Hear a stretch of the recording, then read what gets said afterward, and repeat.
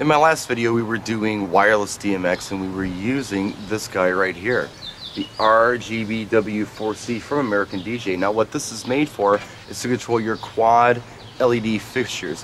Whether they're RGBW white or RGBA amber, it doesn't really matter.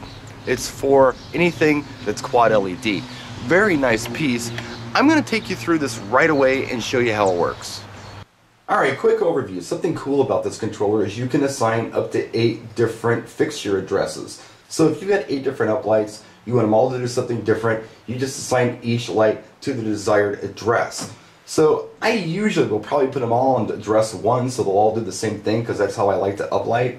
But for demonstration purposes today, I've created fixtures 1 and 2. So I have to come up to this fixture bank and find my lights. This button's for 1 and 5. This button's for 2 and 6, 3 and 7, and 4 and 8.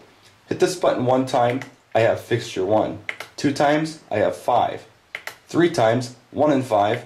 4 times, they're both off. So today I want to select fixtures 1 and 2. Hit the blackout button, and they come on, and they're doing a chase right now. So just for demonstration purposes, let's say I only want to look at fixture number 2. I simply turn off 1, hit the button, and I'm only working with fixture 2. Back to where we were to begin with. Now this is a chase, and you can adjust that chase right here. You can make it really fast, you can slow it down, whatever you want to do with these 2 levers. You've got speed and fade time. Speaking of fade, we have RGB fade. You can absolutely do that. You can do slow fades, you can do fast fades, whatever you want to do. There's also a sound active and a strobe, which is kind of fun. Manual RGB from the strobe off. This of course lets you control independently. You gotta do this sometimes with DMX stuff. Red, green, blue, and of course white. Alternately, you've got these color buttons over here that you can hit and do different colors. Built-in colors. Now let's say that you want a custom color and you want a button for it. Let's say you want an amber. You can absolutely achieve amber with red and green as long as they're within the same diode. Kind of like these. These are quad LEDs, tri-LEDs, same thing. All you have to do is do a lot of red. There we go. And then some green. That looks like a nice amber right there. If I want to save it, all I have to do is choose one of these 3 preset buttons down here at the bottom. Press and hold it for 3 seconds. Everything flashes. And my color has been saved. So red, cyan, magenta, white, purple, and there's our amber. Pretty cool, huh?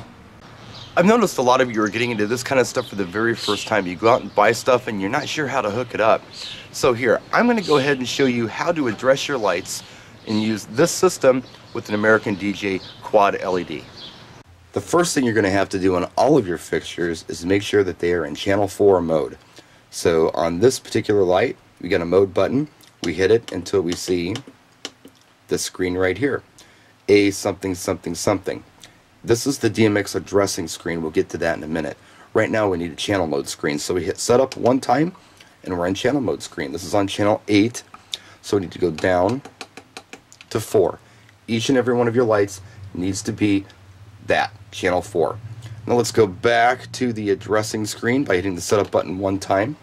If you're going to be like me and run all of your lights the same way all night, you don't want independent fixtures, you want everything to do the same thing, I would recommend that you make each of your fixtures addressed to 1. Right there. Now if you want to take advantage of the independent fixture mode, you can run up to 8 independent fixtures on the RGBW 4C. You're going to have to give each light a unique address. Now each light is going to occupy 4 DMX channels.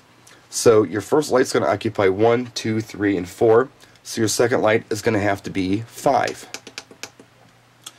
This light's going to occupy 5, 6, 7, and 8. So your third light needs to be 9. This is going to occupy 9, 10, 11, and 12. So your fourth light needs to be 13. Your fourth light's going to occupy 13, 14, 15, and 16. So your fifth light is going to be 17.